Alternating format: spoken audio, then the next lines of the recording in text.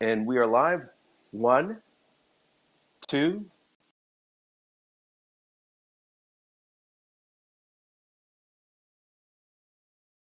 Hello, and you are listening to Mage, the podcast. This is the show where we talk about all things, well, Mage the Ascension.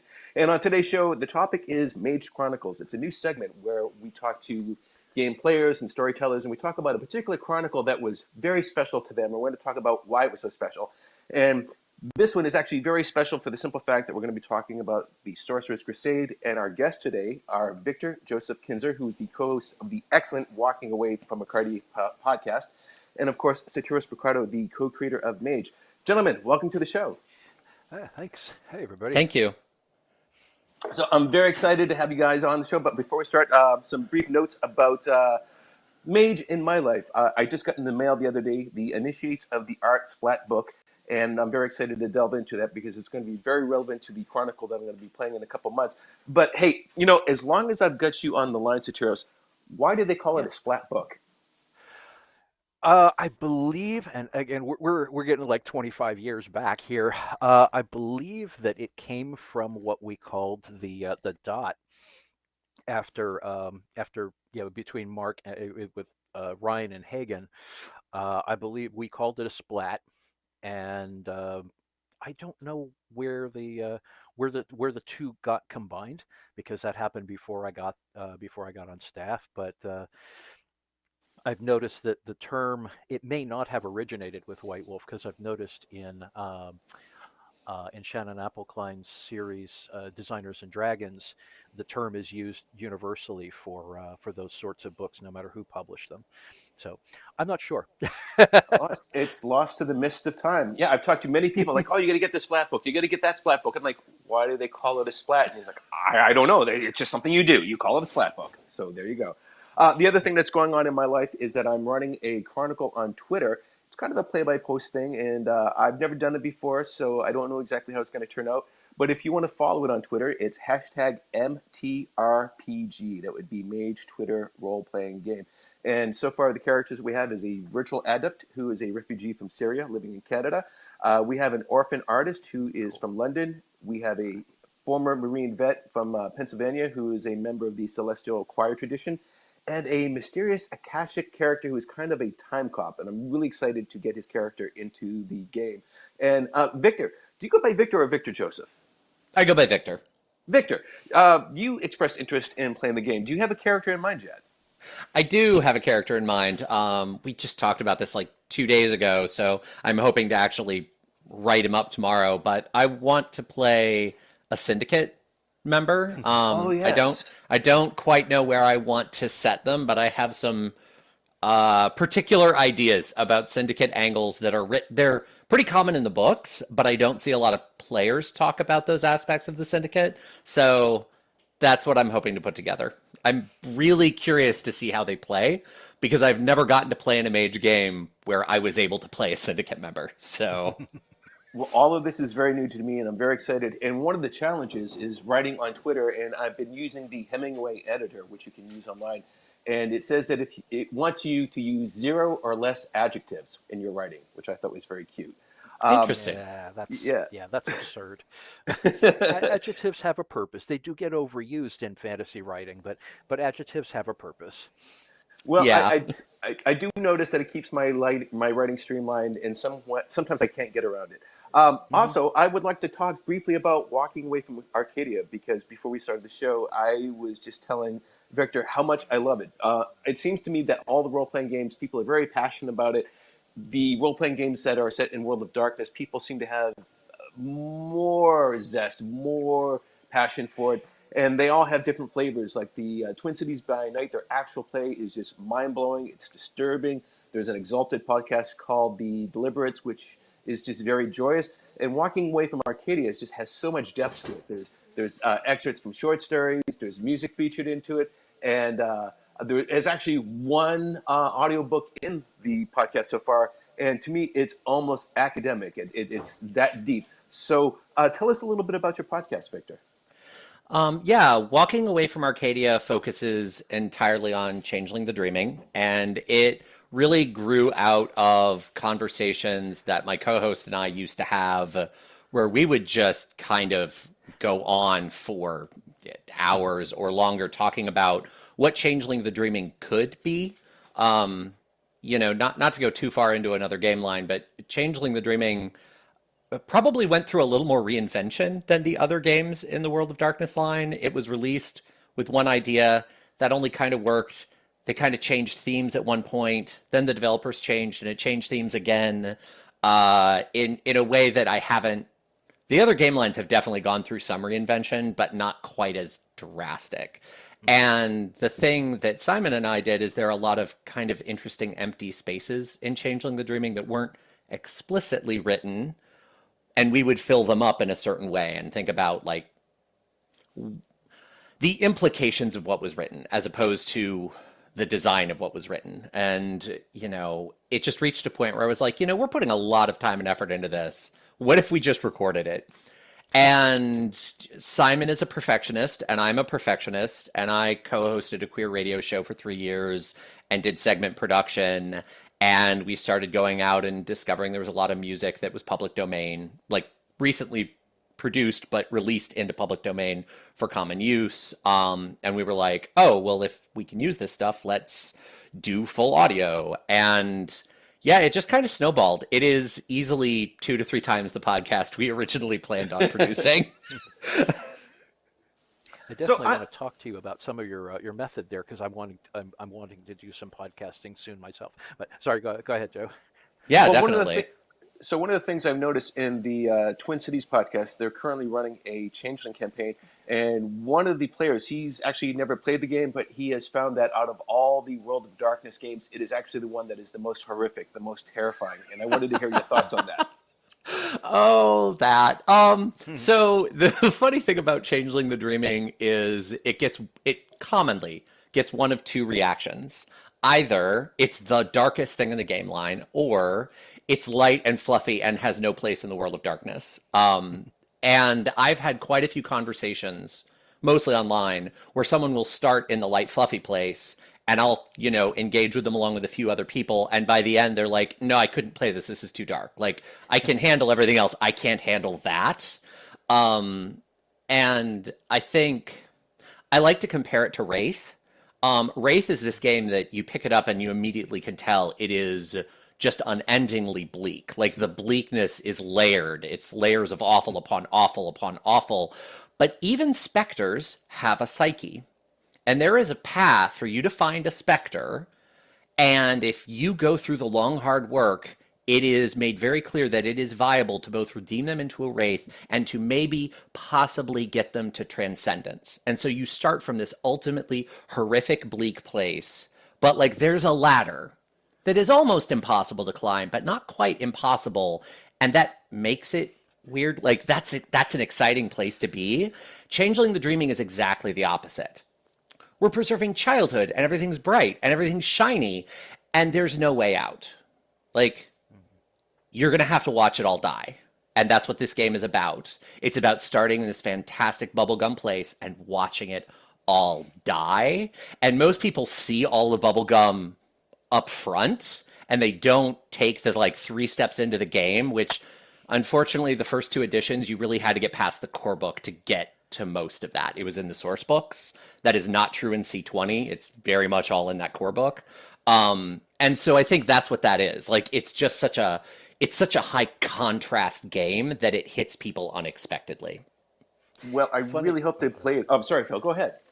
Oh, funny thing about why those things are the way they are. So when Wraith was being worked on, also a brief thing here for Vampire, Werewolf, and Mage, the line developers were hired after the first edition book was finished. Because that involved a whole lot of retconning and cleaning up on Andrew's, Bill's, and my part, we petitioned management to say, why don't we get the line developer in from the beginning with Wraith instead of afterward? That way, it's going to be a more integrated process. Unfortunately, that wound up we did do it, and Jen Hartshorn was hired earlier on than Andrew Bill or I were in the process. Unfortunately, it wound up with a tremendous amount of creative antagonism between different camps involved in the process, and the result was something that at the beginning pleased nobody involved, and it was so emotionally excruciating to work on that game that everybody Mark had really wanted it to be dark. I mean, it was you think Wraith is dark now. It was even darker in the original concept, and uh, what happened with that? Part of what happened with that was just Mark was convinced at that time that people this is in 94, so the whole extreme thing was starting to really come in with the Rob Liefeld and all that stuff, and so it was all about darkness and angst, and the darker we make it the more people will love it, and that didn't end up actually being the case. By the time Wraith was done, everybody including Mark was like, oh fuck it, I need a break. Um, and so Changeling was deliberately counter programming that. It was to go from the darkest to the lightest. uh, and once again, Ian was hired. Ian Lemke was hired before. Well, he was on staff by that point anyway, but he was brought in as Changeling developer early on. But having seen what Jennifer went through, he he really didn't want conflict, so it ended up kind of being a mutability process rather than an open office warfare. And there was also the whole thing with the cards, but that's a big digression.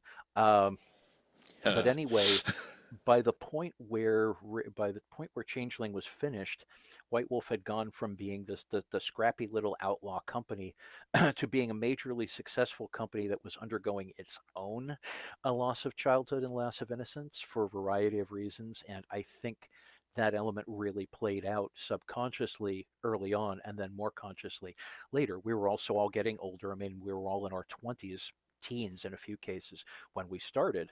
And by that point, Mark was over 30, Rich was over 30, I was about 30. And that whole sense of mortality creeping in on you, both personally and professionally, was starting to come in. So I think that has a lot to do with that element of the game.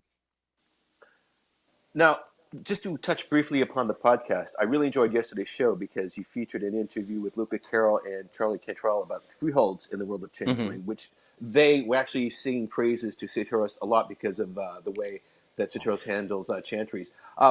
Very briefly, what are some of the other topics you covered on Walking Away from Arcadia?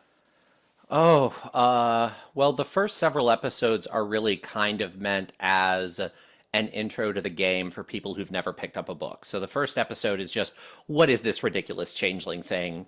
And why do half people think it's super dark and half of the people think it's ridiculously fluffy? And then we have an episode on, banality and glamour. What is chimerical reality? How do you deal with it? We go through the kith. So like the first, I'd say 10 episodes have like a C20 review and some really basic, like what is the topography of this game. I would kind of call that sort of the unofficial sort of season one, although we're talking about transitioning format into what Simon and I are calling season two now. But once we sort of got through that, we started getting into, I'd say, more fringe topics. We did a really great episode on the Nunyahi, where we interviewed James High, and I have to thank Satyros. He put that connection together for me, which was amazing. And those are Indigenous American fairies in the game. We've had conversations about queer community themes and how they relate to Changeling. We have an episode upcoming on disability and how it relates to the chimerical reality and the being seen and unseen and banality triggers and glamour, and a couple of the groups in Changeling that are explicitly expressed as having disabilities and how that can be explored and played with.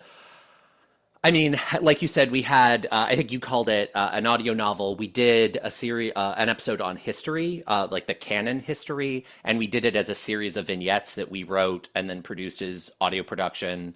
And then we did a follow-up where we talked about why we made those choices. So, I mean, the topics have kind of run the gamut. Yeah. Well, if anyone listening to this show wants a really fantastic podcast to listen to, I highly recommend Walking Away from Arcadia. All right, so we're very close to getting to the meat of the topic, even though we've been talking for almost 15 minutes. The question I ask all new guests to this show is, what got them into role-playing games, and how did that lead to Mage? And also, in this particular case, how did that lead to Changeling? So I mentioned this a little bit before we started recording. My first full role-playing book was Vampire Dark Ages. I was originally introduced to Vampire, I was like in junior high, and there were some like just post-college, there's a just post-college couple that lived next to me, and they got me into Magic the Gathering, and I was a huge geek. And then they had this game called Jihad. It was still called Jihad at that point. And I was like, what's this? And we played a couple rounds, and I was immediately hooked. But, you know, I had like a $5, $10 allowance still at that point. There's no way I could buy one of the core books from the role-playing game. That card game became Vampire the Eternal Struggle, which is based on Vampire the Masquerade. I reached the point where I was a freshman in high school, and I could like scrape together the $35 to like pay for, you know, cover price plus tax on a core book. And I was like so obsessively looking at, oh my God, what am I going to buy? Because this is all I'm going to have for a while. And at that point, the only game I really knew was Vampire, and my friends knew Vampire. And so I was going to pick up what I could play with my friends. And I ended up buying the original Vampire the Dark Ages, not so much because I wanted to play the Dark Ages setting. I was more interested in the modern setting. But I picked it up, and at that point, it was still Vampire 2nd Edition. So for $30, you got 7 clans, a handful of disciplines, and that was kind of it. Or for $30, you got Dark Ages, you got 13 clans, up to 6th level, so one higher level than the 2nd edition core book of all of the major disciplines, and the Bali and True Faith, and all this stuff that you needed the Player's Guide or the Storyteller's Guide in the modern setting for. And I'm like, I mean, I live in the modern world. I can improv that part. I want all these rules. And so I bought that, and I clung to it, and I ran it to death. And just slowly, I'd pick up like the bargain bin books after that. I ended up with a bunch of Wraith because my local gaming store, they would do this thing once a year where they pulled all the stuff that hadn't sold and they put it on a table, and it was 10% off for a week, then 20, then 30, then like eventually 90% off. And usually around 70 to 80% off, there'd still be Wraith books sitting there. And I'm like, I will pay $3 for that. I can use that for something. So yeah, my early role-playing days were really just kind of defined by, oh God, what can I afford? And my first Mage book was GURPS Mage, because GURPS Mage ended up on that table. And I'm like, I mean, I know how the D10 system works. This has the sphere write-ups and the tradition write-ups. I can make that work, right? No, I could not make that work. The first time I played Mage was in a cross-genre GURPS game, and I played a virtual adept, and I destroyed the poor GM. They were not prepared for spheres. I always, like, the first time I picked up Mage, I'm like, I want to play this game because, and I didn't realize how odd this was until much later. From the beginning, I didn't like structure in my role-playing games.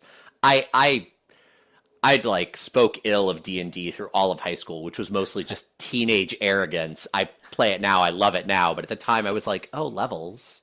Like, you're going to tell me what I'm getting. That's awful. I need no limitations. Like, even with Vampire, I played the Ravnos because I could do whatever I wanted with Chemistry.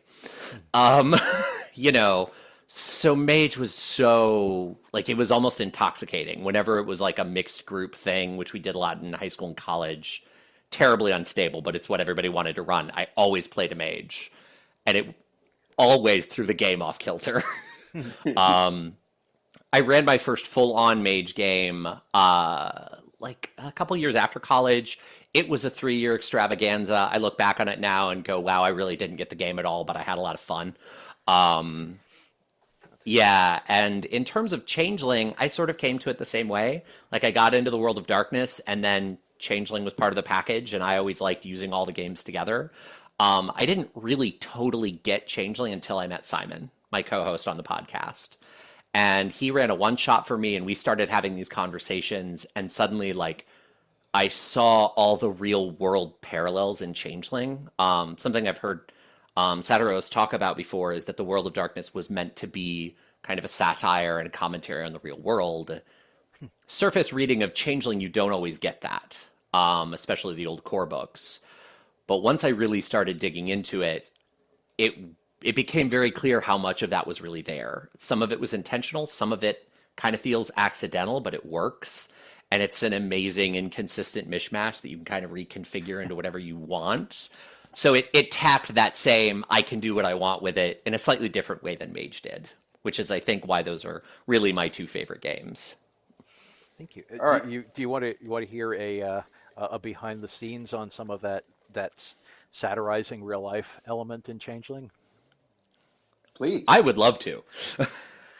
So back when I was a teenager, I started started dating my person who would eventually become my first wife, and this was 80, 85, and her family was having some problems. They ended up putting her into this rehab cult called Straight Incorporated, even though she wasn't doing drugs.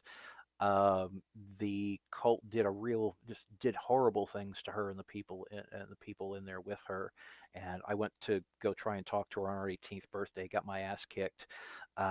And she saw that and signed herself out and moved in with me, and the two of us tried to reconstruct the person she had been before they got in there, before they got in and mind fucked her. And she still got the scars from it. It's 30 something years later. But when we were creating the antagonists, an element of the Dantean that I brought to the table was those cults. The will fix your child tough love cults, and what those things would do with somebody who was who was a changeling. Yeah, I've for anyone who hasn't read it, there's a very long post going over that in much more detail on Sater's blog, and I've read that, and it's that's a rough read, and the Dantean are one of my favorite parts of the game, for a lot of reasons. I'm gay, and the Dantean speak to a lot of experience that I had growing up. The first guy I was ever involved with was sent to a straight camp. And Mm. so, like, my experience with the Dantean is always through how we as a friend group coped with that. Yeah, so, like, that part of the game has always spoken to me very substantially. Um, and yeah, I've always appreciated that the game leans so heavily into those sorts of dynamics, even though they're sometimes really hard to make work at a game table. Hmm. I Well, can only imagine.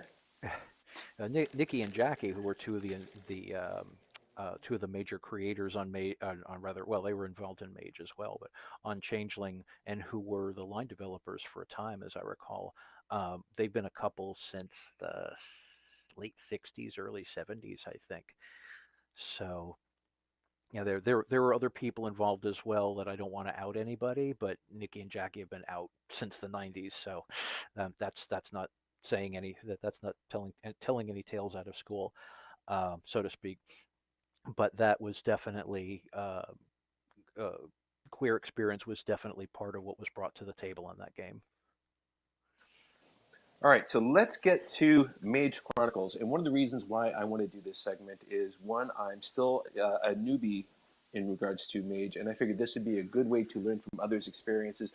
But also, people have such fantastic games that I thought this would be a great opportunity for people to tell why the Chronicle that they were involved in, whether as a player or a storyteller, why that particular Chronicle was so special. And so we're going to be talking about Victor's experiences with the Sorcerers Crusade. But before we begin, there's a lot to this. So I think we have to talk very briefly about what is the Sorcerer's Crusade, which is why we have you here today, Satyros. What is the Sorcerer's Crusade? The Sorcerer's Crusade is Renaissance Mage, essentially. I looked at it as the Renaissance, starting from the 1400s onward, being a major turning point for human history. Mage has always been about dynamism and about things going forward and transforming. And I looked at that and I said that's a major flashpoint for the modern world. I mean, essentially, especially when you look at the Reconquista in Al-Andalus, the beginnings of modern Spain and Portugal. That's ground zero for the modern world. Also, we had a few years earlier when we did the Fragile Path, which was Mage's Book of Nod. It was basically just put on the schedule as Mage's Book of Nod, and at the point where we worked on Fragile Path, uh, my team and I were laying the groundwork for Mage's back history, and we told this Rashomon style tale of the foundation of the traditions. And when we started figuring out what the historical mage game was going to be, people had initially wanted it to be medieval mage, and I'm like, we already got that. It's called Ars Magica. I want to do something different, and I really, really wanted to explore the world that we had created with that foundation of the traditions and the fragile path. And so I said, let's do it Renaissance, like 1400 to 1600 period. And uh, that just, I wound up having a field day with it.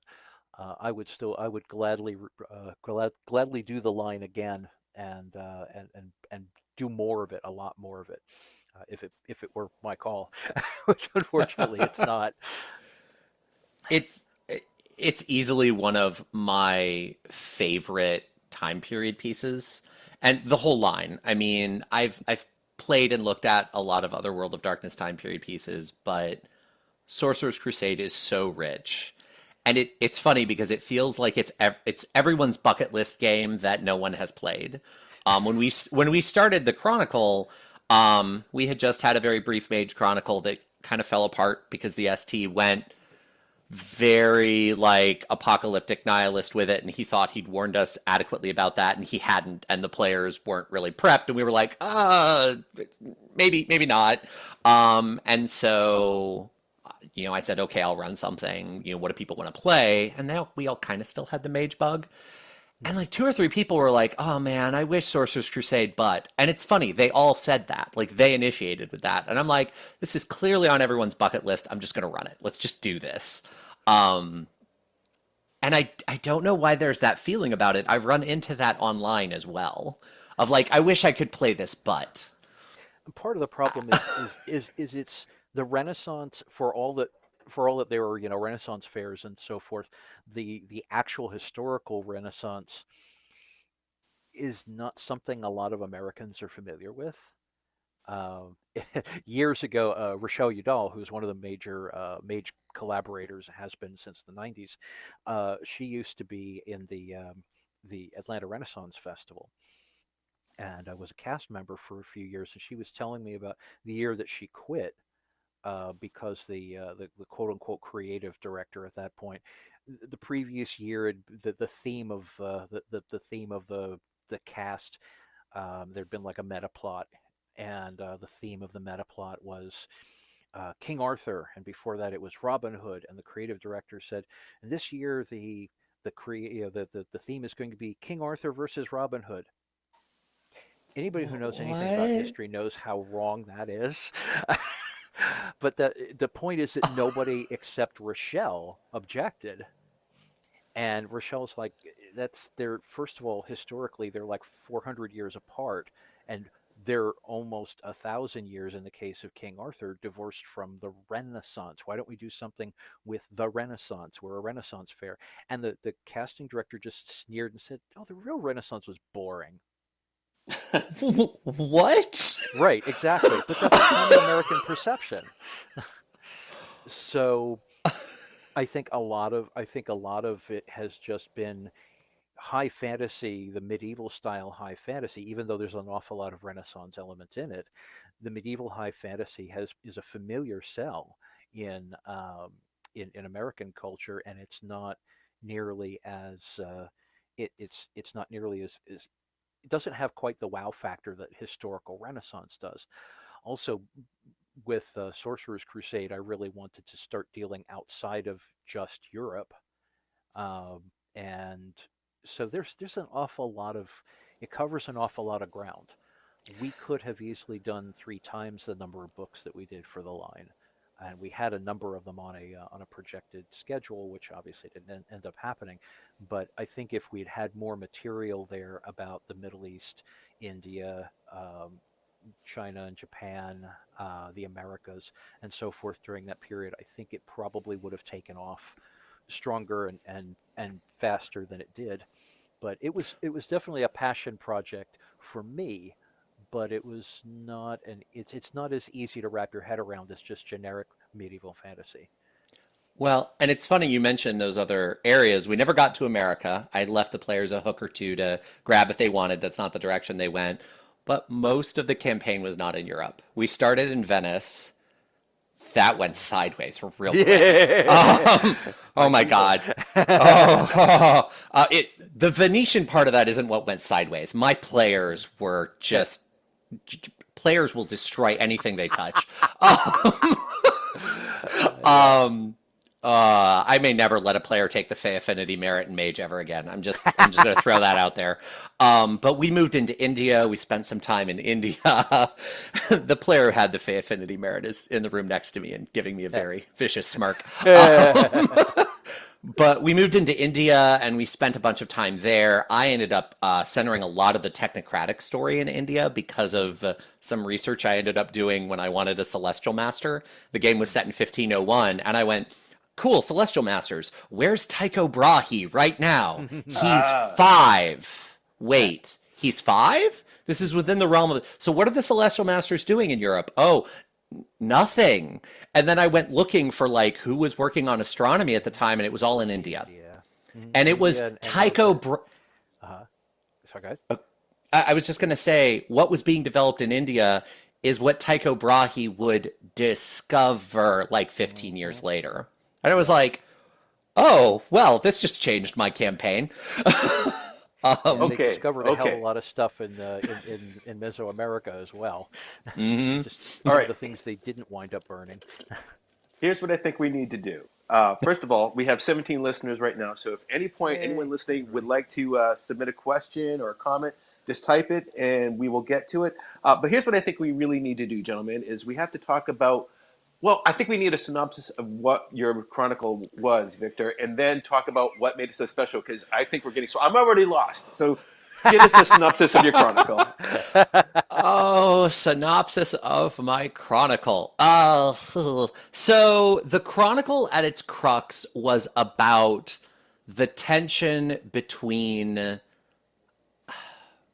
the order that was coming in the world and the fear of decay that was driving that. I'm a big fan of big cosmological, like, set pieces in my games, but using them as a way to speak to very intimate phenomenon. And that goes back to me being an occultist personally. But I had 2 players in the game that were huge fans of the Exalted World of Darkness tie-in. I'd never used it before, but I knew they'd love it, so I went, cool, I'm going to do what makes my players' eyes light up. And so I decided to do a whole, like, pull in on kind of that Weaver-Wyrm conflict that isn't called out with those names in Mage, but Werewolf and Mage kind of share that conflict in a lot of ways. And so I wanted to do, oh God, this also pulls from some old, like, first edition Mage stuff. I wanted to do the Asian technocracy autochthonia bit. So I set up this whole cosmological background with a bit of autochthonia that had been broken off, and eventually the Chronicle was going to go and deal with the Dalolao-Shi, which are the Asian technocracy. But then this very primordial, destructive mage from centuries ago that had gone into the deep at a point when, in World of Darkness's history, where destructive energy was still productive and necessary and essential, and went on this, spatial pilgrimage, and then came back and discovered the horrible, corrupt world where what he was couldn't really exist functionally anymore. And he effectively was kind of what a Nefandus maybe sort of should be, but didn't want to be that. But he was spilling out into the world. And so they never actually interacted with that entity, but they interacted with all the various things on Earth that were attuned to that. And so the game was really designed to sort of highlight here are these toxic manifestations of order. Here are these toxic manifestations of decay, and neither of them want to be toxic because we're not in the modern world of darkness yet. They want to be something better. Your mages, can you fix this? And like, I wanted to present the most large scale, ridiculous thing ever at this critical moment in the development of the World of Darkness, where a group of mages, if they were willing to think, if the players were willing to think as big as awakened characters actually think, I wanted to give them the opportunity to fix it at least a little and play through like what that psychology would do and the horrible things they'd have to do in pursuit of it and how much they'd have to get past their own myopic view of who their enemies were. And it was really messy, and I did not always succeed. Like I was aiming for something that was very difficult. Two of my players were incredibly ridiculously experienced. One of them used to write for the line, and a couple of my other players were only kind of medium experienced. And then halfway through the game, when everyone but one person was already a master, a new guy joined, and it was his first role-playing game ever. Oh my god. Oh, jeez. And he did amazingly well, even though he constantly looked like he had no idea what was going on. Yeah. But was So- that Craig? When you mentioned one. Yes, Craig was one of my players. The guy who joined was Craig's current partner. So Cool. I want a game So how with did this you. game wrap up? how did this game wrap up? So most of the story was centered around. Oh, my mind has just gone blank on canon character names, which is terrible. Oh, the Solificatus, who was destroyed in Fragile Path. Halel. Yes, Halel. Two of my NPCs were Halel's children. I used Halel's twins. And Oh my so God. I set them up as inventing Primium. And I set it up because I thought the whole idea of Primium being wrapped up in kind of the alchemical tension of opposite forces. So I gave them twin souls, and I set it up where Halel had been emerging of one axis of the primal quadrants, of the essence quadrants, and they were the other axes. And Halel and Halel's children were all an intentional designed working of the Solificatus that was completely ruined by that Gilguling. Like that went sideways, and none of it played out the way it was supposed to. And so I had one of the twins very much wrapped up in questing, and one of the twins very much wrapped up in order. And they were opposites, but because they were twins and they loved each other so much, they were able to bring the differing halves of the alchemical paradigm necessary to actually invent Primium. And so they create this thing that is both matter and spiritual in the most ridiculous way possible. And then they, for their enlightenment and everything else, and what they've created becomes a major point of contention that all enlightened beings want to control and to claim. And they're not really interested in that because, for obvious reasons, they trust fucking no one. I also had them having witnessed the Gilguling, not that the council was aware of that having happened. And so they brought this enormous amount of emotional baggage to their ability to trust and reach out and coordinate with anyone.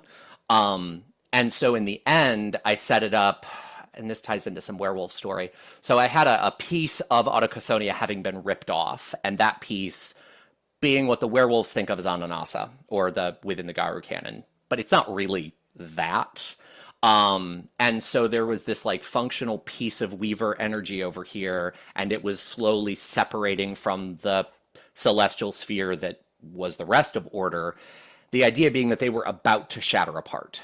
And so there were things they could do on the ground, that as above, so below kind of story structure, that were more, we'll call street level, to help fix what was going on and how that was emanating. But then the whole idea is the game would eventually ascend into that sphere. And so those twins, and they had to help them and guide them and figure out what was going on, were eventually, through their twin souls, able to embed themselves into these two separate spheres and give up the rest of existence. They exist forever in this very like godlike Prometheus space of never quite letting those two things completely separate. And so the whole Chronicle was about, can the players sacrifice enough and cooperate across these like core paradigmatic separations in the world of Mage enough to make this thing happen? And not that it's going to fix the world of darkness, it's still the world of darkness, but maybe we don't need to be so toxically terrified of decay. and maybe we can do order a little bit better, and reflecting that in the celestial sort of questing RPG space, and in seeing what the impact of it is in the day-to-day world as it played out through the various cultures they moved through. So the conclusion of the Chronicle was the ascension and the sacrifices necessary to put these twins in this space, and to also get over the hump near the end of the Chronicle where they realized what they were going to have the twins do would consign them to eternal suffering and pain, because they had to give up everything they were to keep these two celestial spheres in balance. And there was this moment where the twins were totally like, yes, we are doing this. But the players kind of had to stare at it like, wait, I like have relationships with these people. And in one case, it was kind of turning into romantic. This is the right thing to do, but like, I can't, how do I do that? And so I tried to throw those sorts of quandaries at them as often as possible. This is brilliant. I want a game with you. Thank you. I want a game with you. That game was often chaotic. It was a lot of fun, but there were a couple game sessions where I was just like, what have I done? Well, your game is super cosmic in scope, and the moral consequences, I think that's what makes World of Darkness so unique. But as a noob, I have to ask some questions. Now, when you brought up the parentage of these twins, Satyros let out a ooh, and I have no idea why. And you talked about the gaggling, and I'm like, what the fuck is a gaggling? So let's talk about those two things. Well, so say, oh, sorry, go ahead. No, I was just actually going to say I will let you answer this because you'll probably do it more elegantly than I will. So, the short version of the long story with the Fragile Path is that, as we've talked about on previous podcasts, I'm very, very influenced by Akira Kurosawa's film Rashomon. And so when we were coming up with when we were trying to figure out what we were going to do for Mage's Book of Nod, I said I want to have the story of a terrible thing told from multiple perspectives, as in Rashomon. And so brought together a team on that one. Going back, James Moore, um, Beth Fiske, um, Tina Jens, and why am I blanking on the name of? I shouldn't be. Um, but in any case, we came up with. I came up with the idea that I wanted to have this thing happen. We came up with the characters, and they were brainstormed out within the group.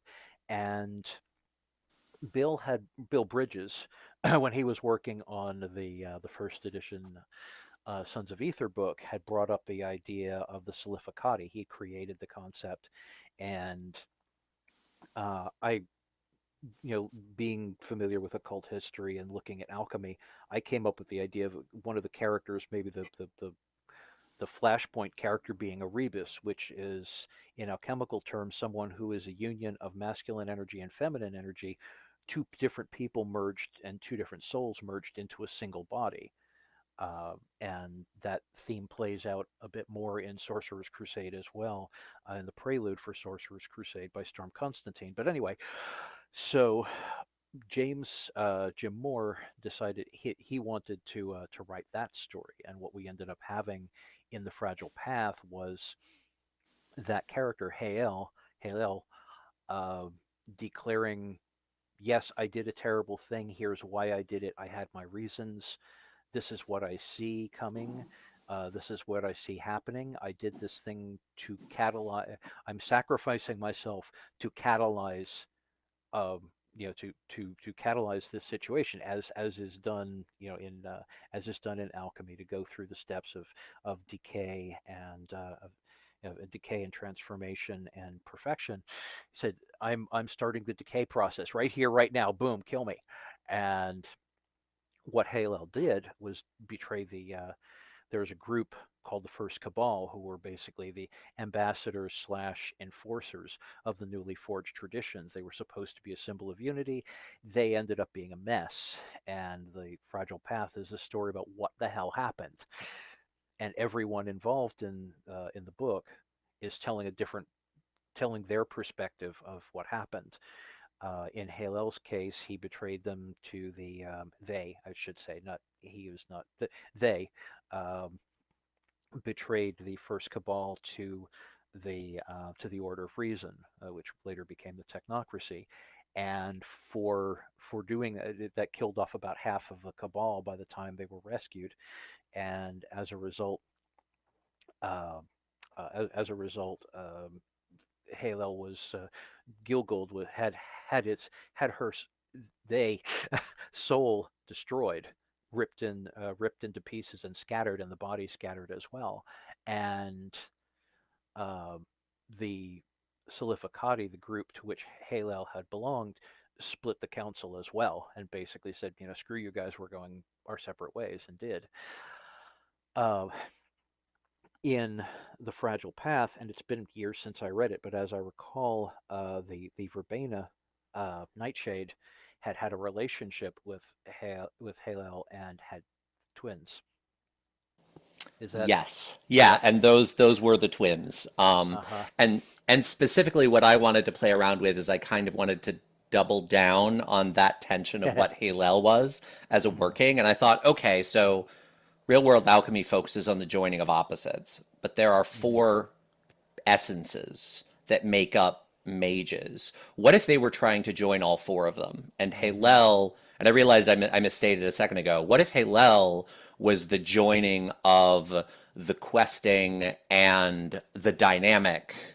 I think it was questing and dynamic essences, and the twins, and I set them up with twin souls. One of them had primal and one of them had static, because to me that primal static divide was is really at the crux of most of the corruptive story, cosmological story in the World of Darkness. Mhm. And I'm a big believer when I run the World of Darkness, and I tend to run it in a unified way, especially with Mage. Slightly less so with Changeling, but especially with Mage, I feel like it sits well at the center of the World of Darkness. Everyone's truth is kind of true, Mhm. but a lot of times it's, Wyrmweaver and the Triad, Wyrmweaver and Wild, aren't actually like three family members that are having a spat. That's the mythology the werewolves use to understand actual legitimate forces that are impacting the cosmology of the world. And that's just the mythology that they use to lens it. It can exist. I don't need to make any of that literal. And so viewing that and really like tripling down on an unreliable narrator is a lot of what I do when I'm building what's really going on in the universe of the World of Darkness. Cool. Yeah, interesting. Interesting background on that sort of meta that meta cosmological uh, conflict. There is that the primary designers involved in that idea were Mark Reinhagen in Werewolf, and Mark is a reformed preacher's kid, grew up with the the heavy Christian background and rebelled against it, and was rebelling against it big time in the World of Darkness. Sam Chupp, who is pagan through and through, and as far as I'm aware, has always been, and Stuart Wick, who Stuart and I never talked about religion per se, but he was a phenomenally he was a brilliant. Um, I think he was an atheist or an agnostic, but uh, he was a brilliantly intellectual person who was always looking at the um, let's say a rationalist perspective on mysticism, if that makes sense, and conversely also a mystical take on rationality. He's the person who came up with the Cain, the idea of vampires as children of Cain, and the Book of Nod and all of that. Although he didn't write that, that was Sam Chupp, and Andrew Greenberg wrote the book, but the concept was Stewart's. Stewart was also very heavily influenced by two things that involved conflict of dynamic energies. Obviously, White Wolf with Elric, and the Eternal Champion books. He was very influenced by those, and also by Robert Pirsig, whose book Lila um, deals with the idea that certain people and certain people embody the force of progress, and other people embody the force of stagnation. I brought entropy to the table when I joined the team and took over Mage, but that conflux of the rebellious Christian, the dedicated pagan, and the intellectual metaphysician uh, created that worm weaver wild, uh, dynamism, stasis, entropy, and those forces. That's where that came from, and yeah, I'll just shut up there. But Well, it's funny how much of this stuff is rooted in the people, obviously the people who created it, and the fact that we were all so fucking young when we did it is just kind of mind blowing.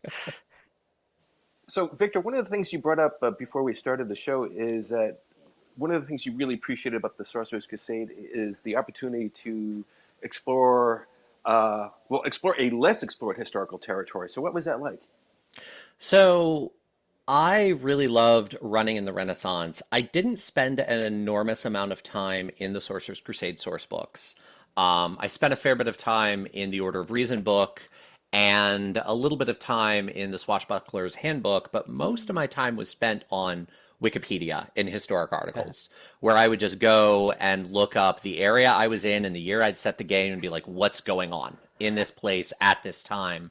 And it let me do some really interesting things. The Renaissance is so rife with just like opportunities to pull a little string and have it just cascade. So in the Venetian setting, and the reason we had to leave Venice so quickly, I they accelerated Venice's development a lot. I started the game in 1501, which was kind of the height of Venetian power. This is well before the Black Plague and the Inquisition and all of these other things. And Venice had a lot of autonomy at that point because it was kind of the gateway to the rest of the world. And I set Venice up as having kind of a light truce between the Order of Reason and the traditions. And I started it out as like it was weird in Venice. Later, when I started the game, I didn't own the Order of Reason book yet. I bought it a couple months into the game, so I'd have it as a resource. And I read the Order of Reason, and it did this fascinating thing where it basically said, yeah, during the Renaissance, the traditions and the Daedalans being the common parlance for Order of Reason, didn't hate each other nearly as much as the Union pretends. They actually, they kind of had a, I don't trust you, but, you know, if you're not one of the really toxic traditionalists, whatever. And that was basically what I had going on in Venice, which I thought was fascinating. I loved that. But what I had set up is like there was this tenuous truce and everybody kind of got along. The traditionalists weren't allowed to go too off the deep end and victimize anyone. And the Order of Reason, you know, didn't attack mystical things if they weren't toxic. And everyone like, okay, we get along because we got a good thing going on here with being powerful. The players come in and I have this delicate like balancing act happening and they just bulldozed it. They bulldozed it. They had a bad scourge effect, which that's a whole like rules crunchy thing. There's no paradox in Sorcerer's Crusade. There's Scourge, which is, in my opinion, better than paradox in every way. I love Scourge so much. It's fantastic. But they had a really bad Scourge effect, and I did a slight house rule tweak to Scourge in the book. Most of the Scourge effects talk about taking traits onto the mage. I really like how in a lot of the mage fiction, paradox or Scourge reshapes the magic being done, and sort of ripples out into the world. So instead of focusing so much on you have this negative modifier for a while because you rolled 1 on a Scourge die, I made it you rolled a 1 on a Scourge die. How much Scourge do you have? This is going to do really fascinating things to your magic. Let's see what goes on. And obviously, if you're using magic on yourself, then traits more like those merits and flaws would happen because, oh, I'm doing a mind effect. I'm turning on a sphere sight. So then it was the magic reforming. But they had a really unfortunate Scourge effect, and it caused a tremor in Venice, and it drew the attention of the church. And so the church sent some inquisitors, which should have been fine, except then our mage with, Fey affinity decided to go diving in and find a fairy and ask them to go take care of the inquisitors. There were no terms put on this at all. Just go take care of the inquisitors. Make them not make it here. And I was like, oh, okay, that's going to be great. So this little Slua child, I was not planning on doing a ton with fairies in this game, but it happened. Went and did what, the Fae do and tried to stop them and did a lot of damage. But of course, this is the Inquisition. So they went, wait, what? That's clearly a demon. What's going on in Venice? And then they just kept pushing and they just kept pushing.